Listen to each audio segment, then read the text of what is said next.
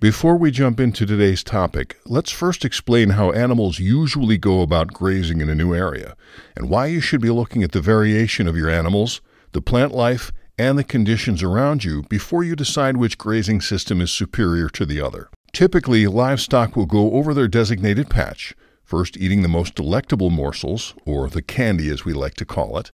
When the candy is all gone, they then move on to the less nutritionally dense plants, or the ones that aren't necessarily as tasty as the first wave was. And when these are gone, and enough time has gone by, the rest of the foliage that is left will most likely be trampled beneath their heavy hooves.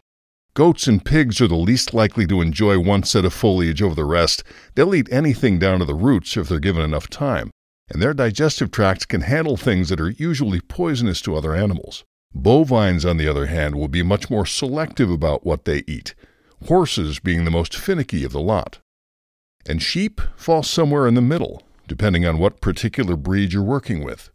This also will vary amongst breeds of animals. So what about the difference between the total graze and partial graze? Well, simply put, total grazing will be the act of leaving them on that patch of land until everything is eaten, down to the stubs. When everything is finally gone, the soil is left to rest until the next grazing cycle. Partial grazing is when you leave your animals to run for a shorter time period. Many farmers advocate for half grazed and half trampled on field before they are moved to the next pasture. The argument here is that the trampled forage leaves more ground cover and helps protect the soil. So which method is better? Both sides of the argument have some good points to make, and each one has its own downsides too. So let's get into it, starting with total grazing.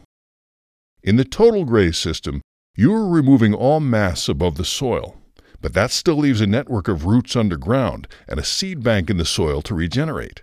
The layer of manure provides fertilization, and the impact of hooves benefits the plant life cycle, giving the plants plenty of ammo to come back bigger and better. The pro-argument says that this system is maximizing forage.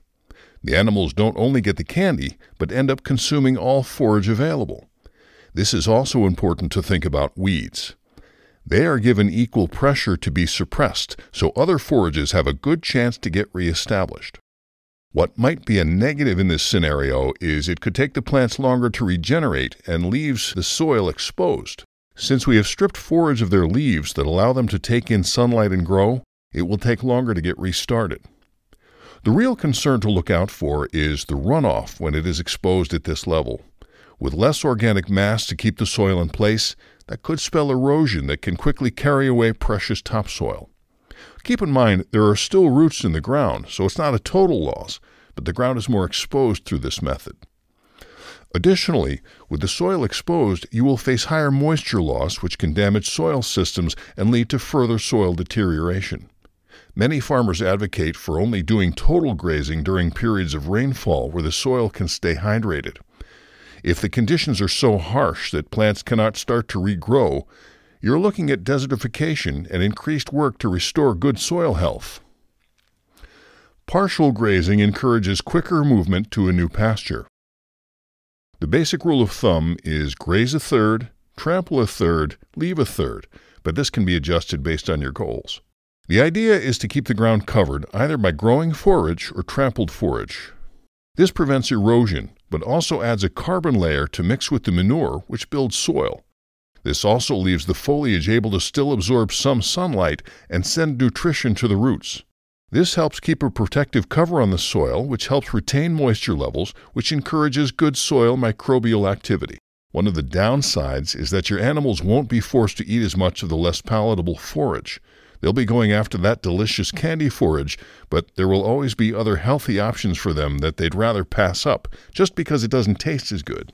In the same way that our kids need to eat their vegetables because they're good for them, your cows need to suck it up and eat their veggies too.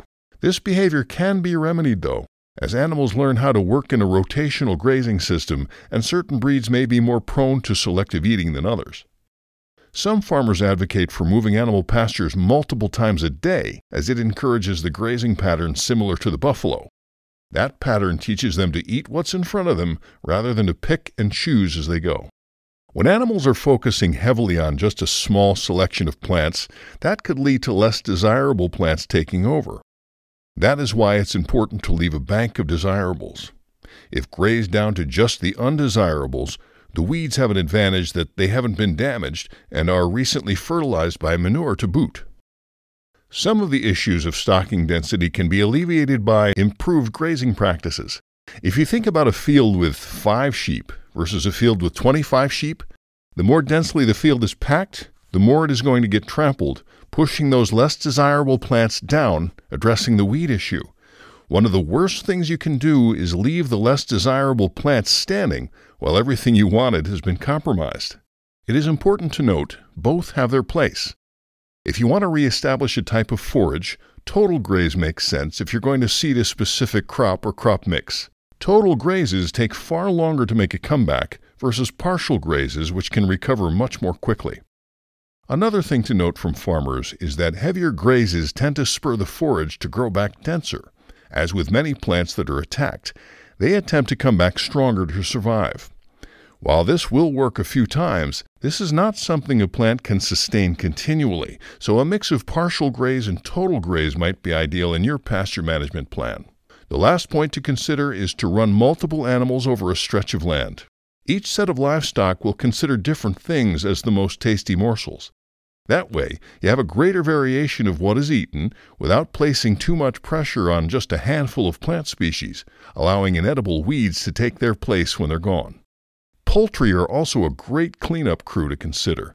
Their nitrogen-heavy manure can provide a lot of regeneration benefits to the soil and speed up recovery. They can also break up other animals' manures, giving them a good spread and further lending to even fertilization. So what system do you prefer? Do you total graze or partial graze? What about this system works better for you?